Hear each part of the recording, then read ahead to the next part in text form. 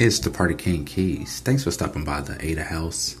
Before you check out this latest episode, I'd like to take a second to thank Apple Podcasts, Google Play, Spotify, and Anchor. If you ever thought about creating your own content as a podcast, Anchor would be the app for you. It's easy, accessible. You also can do it at Anchor FM or download the Anchor app at your Google Play Store. I'm the Party King Keys. Enjoy this episode. That I will bear true faith and allegiance to the same. That I will bear true faith and allegiance to the same. That I take this obligation freely. That I take this obligation freely. Without any mental reservation or purpose of evasion. Without any mental reservation or purpose of evasion. That I will well and faithfully discharge. That I will well and faithfully discharge. The duties of the office on which I am about to enter. The duties of the office upon which I am about to enter. So help me God. So help me God. All right.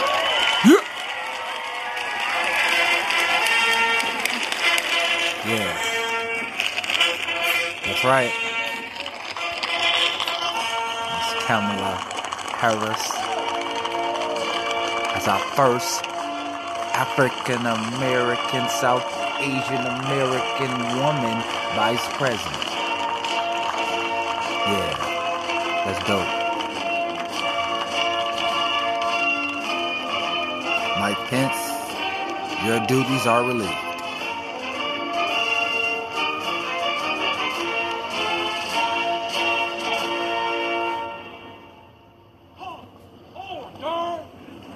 Ladies and gentlemen, please be seated.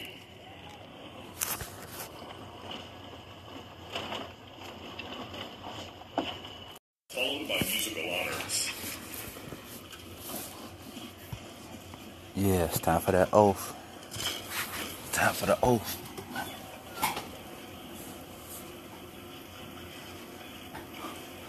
There go Miss Dr. Biden.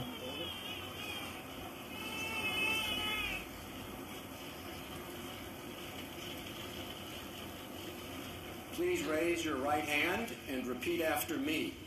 I, Joseph Robinette Biden Jr., do solemnly swear. I, Joseph Robinette Biden Jr., do solemnly swear. That I will faithfully execute. That I will faithfully execute. The office of President of the United States. Office of President of the United States. And will, to the best of my ability. Will, to the best of my ability. Preserve, protect, and defend. Preserve, Be safe. Protect, and defend. The Constitution of the United States. The Constitution of the United States. So help you God. So help me God. Congratulations, Mr. President.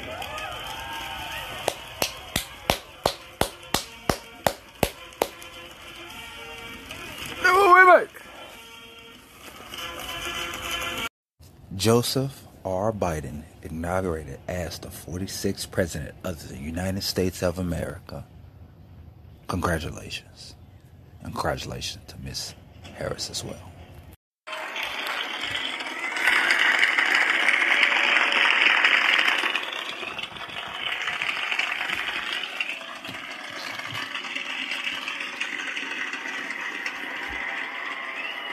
All right, Mr. President. Chief Justice Roberts, Vice President Harris, Speaker Pelosi, Leader Schumer, Leader McConnell, Vice President Pence, my distinguished guests, my fellow Americans. This is America's day. This is democracy's day. A day of history and hope, of renewal and resolve. Through a crucible for the ages, America has been tested anew, and America has risen to the challenge. Today, we celebrate the triumph not of a candidate, but of a cause, the cause of democracy. The people, the will of the people, has been heard, and the will of the people has been heeded. We've learned again that democracy is precious, democracy is fragile, and at this hour, my friends, democracy has prevailed.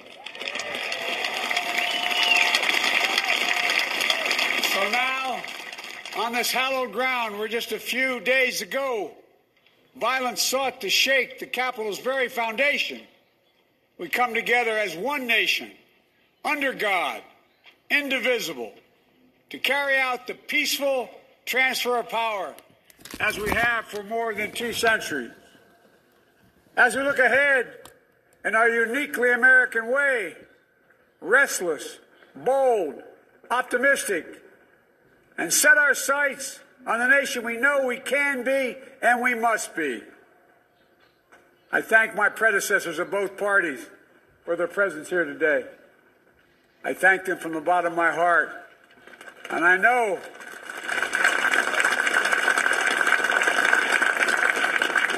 the resilience of our Constitution and the strength of our nation, as does President Carter, who I spoke with last night, who cannot be with us today, but whom we salute for his lifetime in service. Yeah.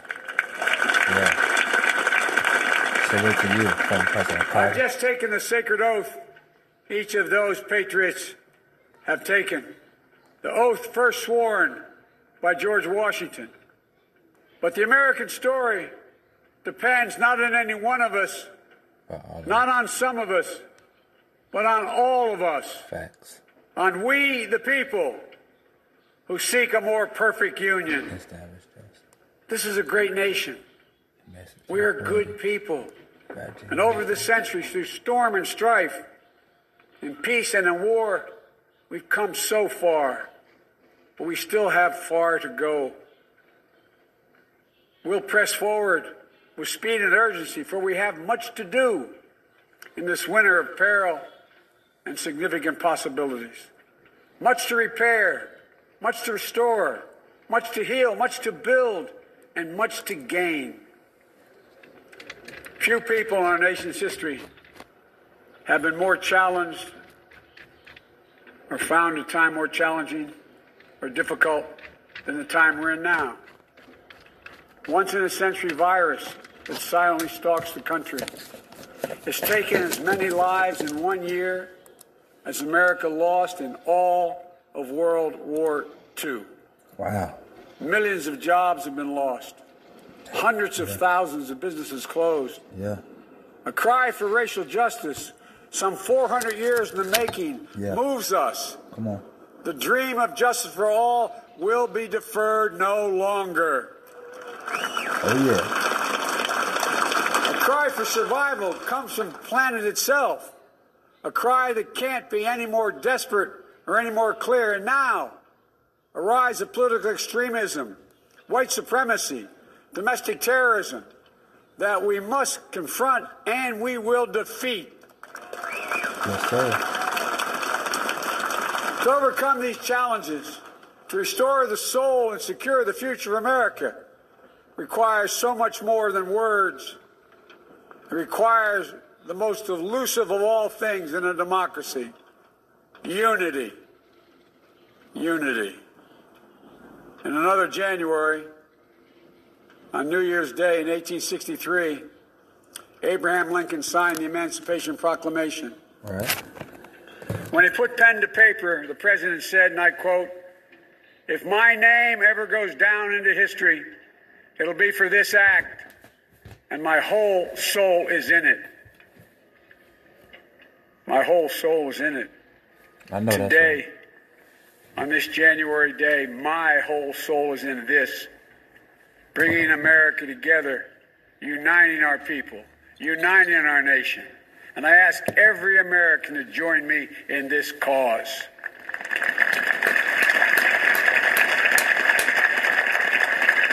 Uniting to fight the foes we face: anger, resentment and hatred, extremism, lawlessness, violence, disease, joblessness, and hopelessness.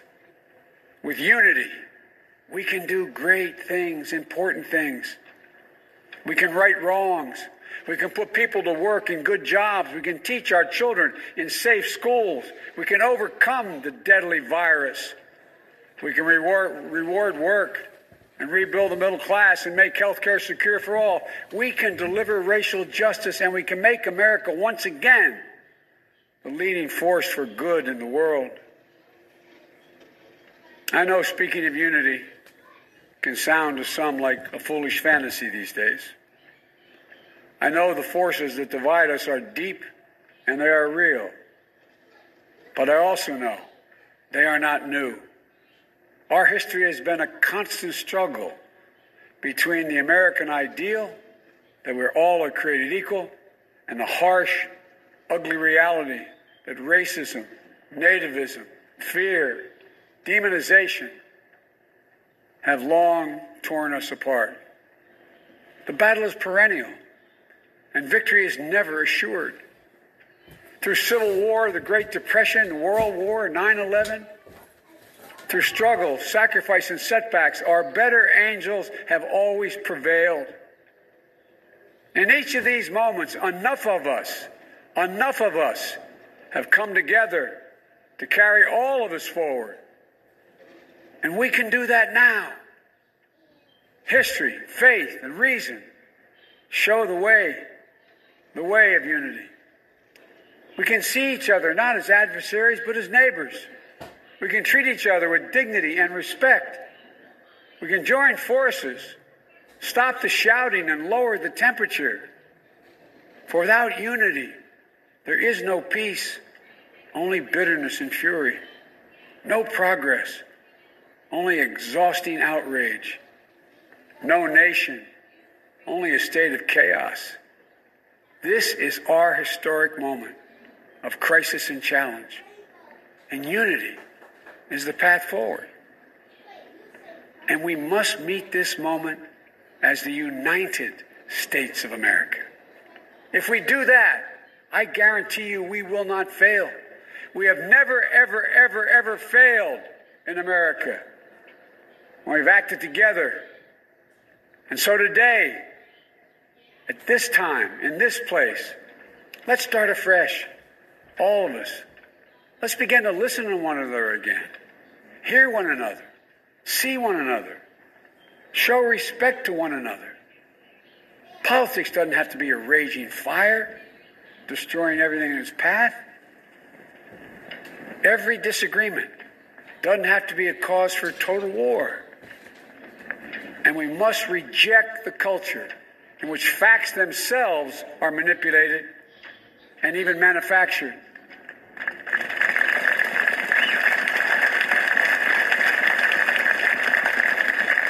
My fellow Americans, we have to be different than this. America has to be better than this.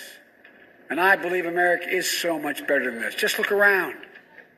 Here we stand in the shadow of the Capitol Dome, as was mentioned earlier, completed amid the Civil War, when the Union itself was literally hanging in the balance.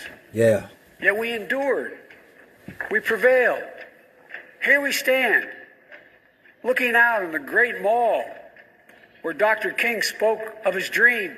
Mm-hmm. Here we stand where 108 years ago, at another inaugural, thousands of protesters tried to block brave women marching for the right to vote. And today, we mark the swearing in of the first woman in American history elected to national office, Vice President Kamala Harris.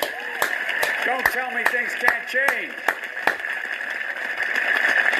Here we stand, across the Potomac from Arlington Cemetery, where heroes who gave the last full measure of devotion rest in eternal peace.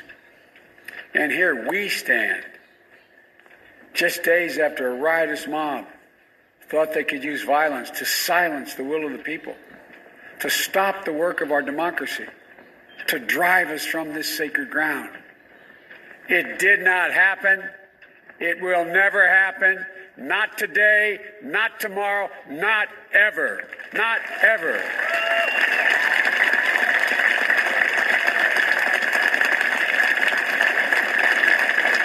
To all those who supported our campaign, I'm humbled by the faith you've placed in us. To all those who did not support us, let me say this. Hear me out as we move forward. Take a measure of me and my heart.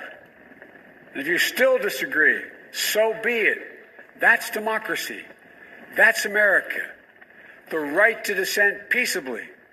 within the guardrails of our republic is perhaps this nation's greatest strength. Yet hear me clearly. Disagreement must not lead to disunion. And I pledge this to you. I will be a president for all Americans. All Americans. And I promise you, I will fight as hard for those who did not support me as for those who did.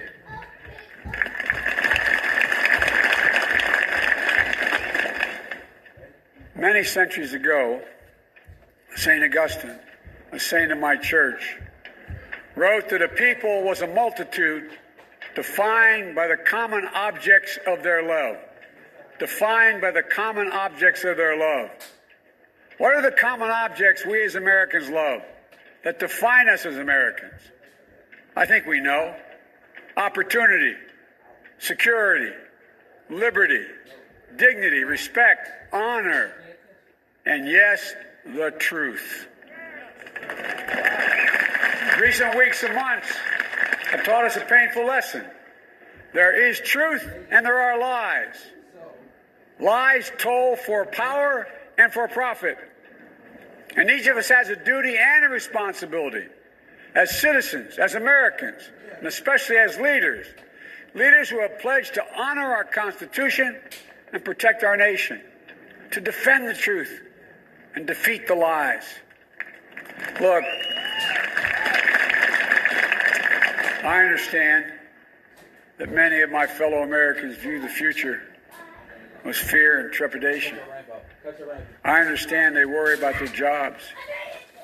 I understand, like my dad, they lay in bed at night, staring at the ceiling, wondering, can I keep my health care? Can I pay my mortgage? Thinking about their families, about what comes next. Yeah. I promise you, I get it. But the answer is not to turn inward, to retreat into competing factions, distrusting those who don't look like you, or worship the way you do, or don't get their news from the same sources you do. We must end this uncivil war that pits red against blue, rural versus urban, conservative versus liberal. We can do this if we open our souls instead of hardening our hearts, if we show a little tolerance and humility, and if we're willing to stand in the other person's shoes, as my mom would say, just for a moment, stand in their shoes. Because here's the thing about life. There's no accounting for what fate will deal you. Some days, when you need a hand. There are other days when we're called to lend a hand. That's how it has to be. That's what we do for one another.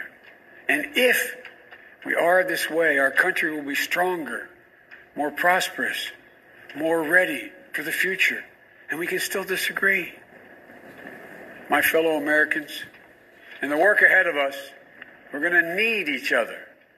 We need all our strength to persevere through this dark winter. We're entering what may be the toughest and deadliest period of the virus. We must set aside politics and finally face this pandemic as one nation. One nation. And I promise you this, as the Bible says, weeping may endure for a night, but joy cometh in the morning. We will get through this together. Together.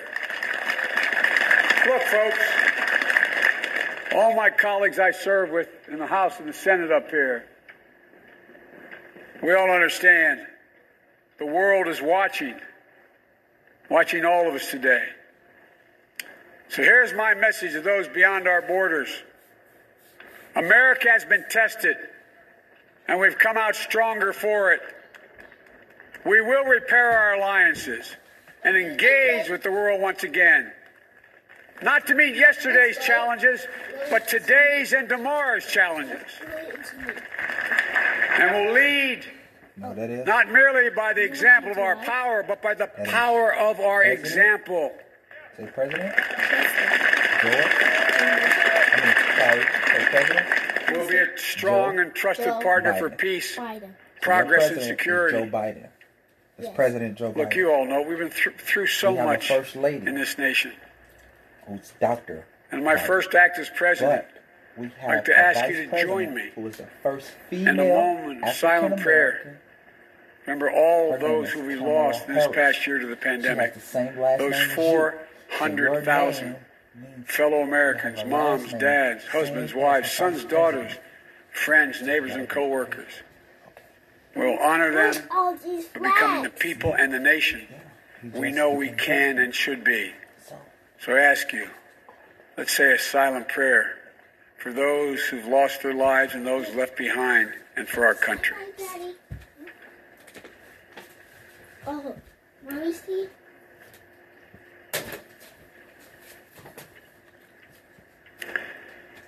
Amen. Amen. That's a piece of the Father. Folks, this is a time of testing. We face an attack on our democracy and on truth. A raging virus, growing inequity, the sting of systemic racism, a climate in crisis, America's role in the world. Any one of these would be enough to challenge us in profound ways. But the fact is, we face them all at once, presenting this nation with one of the gravest responsibilities we've had. Now we're going to be tested. Are we going to step up, all of us? It's time for boldness, for there's so much to do. And this is certain. I promise you, we will be judged, you and I, by how we resolve these cascading crises of our era. We will rise to the occasion is the question. Will we master this rare and difficult hour? Will we meet our obligations and pass along a new and better world to our children? I believe we must. I'm sure you do as well. I believe we will. And when we do, we'll write the next great chapter in the history of the United States of America, the American story. A story that might sound something like a song that means a lot to me. It's called American Anthem. There's one verse that stands out, at least for me, and it goes like this. The work and prayers of century have brought us to this day.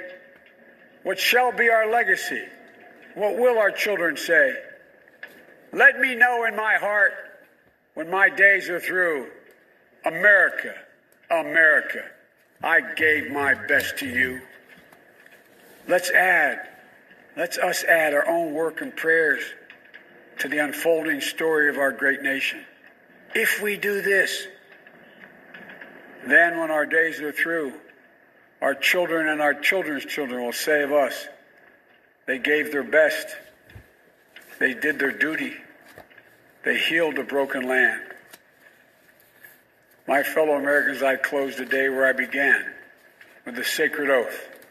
Before God and all of you, I give you my word. I will always level with you. I will defend the Constitution. I'll defend our democracy. I'll defend America. And I'll give all of you, keep everything I do in your service, thinking not of power, but of possibilities, not of personal interest, but the public good. And together we shall write an American story of hope, not fear, of unity, not division, of light, not darkness, a story of decency and dignity, love and healing, greatness and goodness.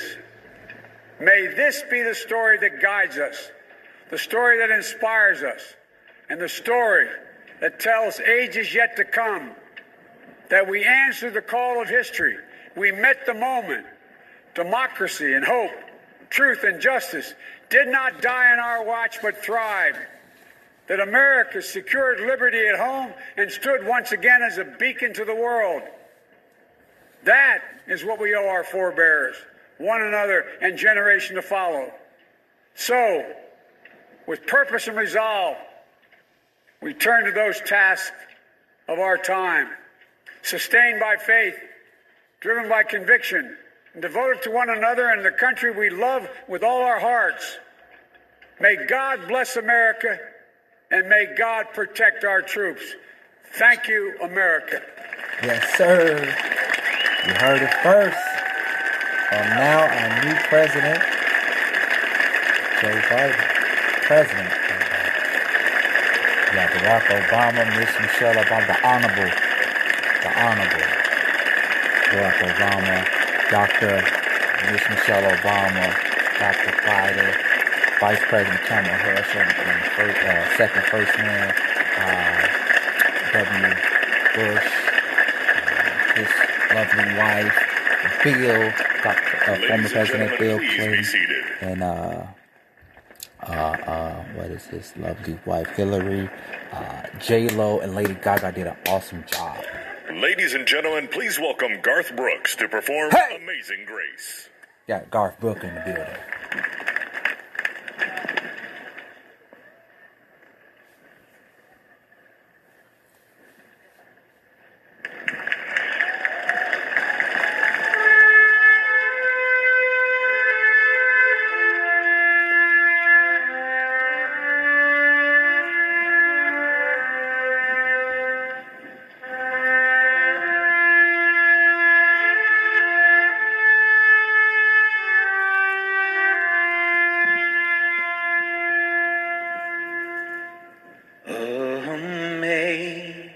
Amazing grace, how sweet the sound that saved a wretch like me. I was once.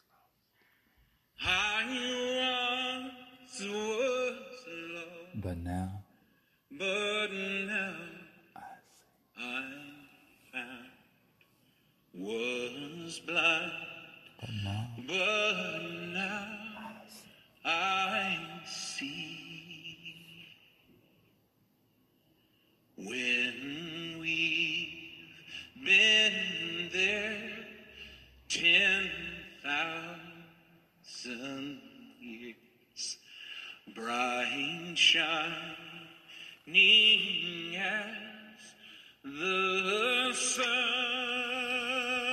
That's the awesome voice of Garth Brooks. We've no performing Amazing Grace. The inauguration of President Joe Biden and Kamala Harris. I'm the Party King Keys. Thank you for listening. Take it away, Mr. Brooks. If I can ask you to sing this last verse with me. Not just the people here, but the people at home, at work, as one, united. Amazing grace, how sweet the sound that saved a wretch like me.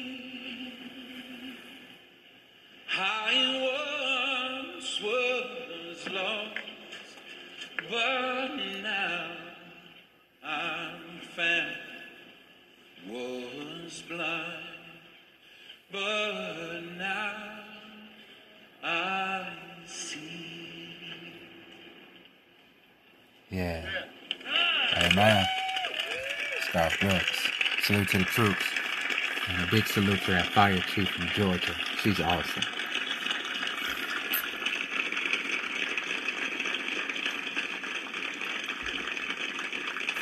Also, salute to Mike Pence for stopping through. He didn't stop through change of power. He stopped through as an American citizen, as I heard Will Blitzen speaking earlier. So it's awesome.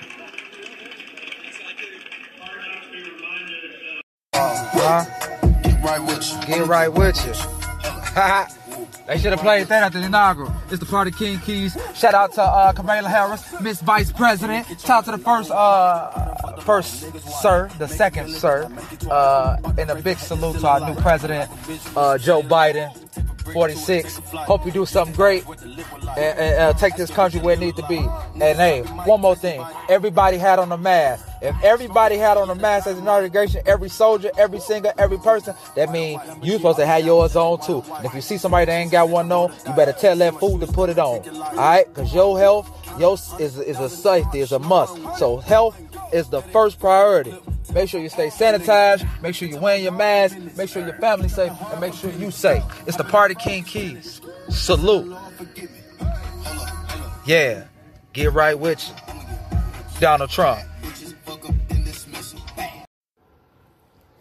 It's the Party King Keys, the inaugural edition. Man, I got the speeches coming from Miss Vice President Kamala Harris. I got the Joe Biden speech. So if you missed it, tune in. If you heard it, hey, re-listen to it. He talked about some awesome things. Man, it was an awesome day, man. It was perfect, man. We got a new president, new vice president. Now we're going to see what they going to do in they term, their first term of 4 years. And then we're going to see what their next term is, you know. Joe Biden got reunited. They were showing it on CNN with Wolf Blitzen that he went back to his old locker. You know what I'm saying? He like, yo, I've been here before. So he back home. So welcome back home, Joe. You know what I'm saying? And he's the oldest ranking president right now. So we're going to really see what he do. You know what I'm saying? See what this old man got up his sleeve. Hey, he got the black woman with him, so you know that means something.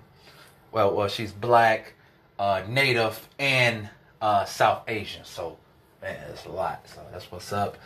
In the politician game, the who's of who's was there. You know, they had a couple state senators. As in the words of the great, the Honorable Barack Obama, Dr. Miss Michelle Obama, Dr. Jill Biden, Bill Clinton, Hillary Clinton. They had George W. with his lovely wife. You know what I'm saying? Michelle wasn't giving them no candy because, you know, that's the only time they really be kicking it. They kicked it at the last two funerals, at his father's funeral and at John McCain, rest in peace. Well, rest in peace to Miss Aretha Franklin because they both died the same day. But, man, they was out there. She was killing it, too. Oh, my God. Happy belated birthday, Miss Dr. Michelle Obama. She was looking good as hell. If you didn't see the pictures, I'm going to have the pictures up. PartyKingKeysTV.wordpress.com. I have all the images up. Lady Gaga. Oh, man. She killed it. Killed it. J-Lo came through. Killed it. A-Rod was, they was dapping. Him and Obama was dapping it up. That was hilarious. Man, that was dope. Garth Brooks came through. I ain't heard Garth in a minute. But he came through, so it was great, man. I hope you enjoy. Hope you check it out. And I hope you take some things for it. And we're going to hold them to it. We're going to see if they're going to really stand on what they talk about. Because, you know, most politicians, they don't. But, you know, they got to execute. You know, they got a lot of things to go by and a few things to execute. So, you know, with everything, it all takes time. And, man, it was good to just see them all together. I don't know if you know, but mostly funerals. Funerals is only when all the vice presidents really hang out. You know, not the vice presidents, all the former presidents. So, you know, when we see them, only time they be together is for inaugurals and for funerals, you know, of someone of the seal. So it was just good seeing them together. It was just like a cookout, like a reunion, like a school reunion. When you see all your old school teachers, like, oh, okay, your old professors. You know what I'm talking about? You know how it be when you at that family reunion when everybody back together. Damn, Clark, you saw your hate. Yeah, that's how that was for all those politicians there. Shout out to the the fire chief from Georgia. Oh man, she killed it.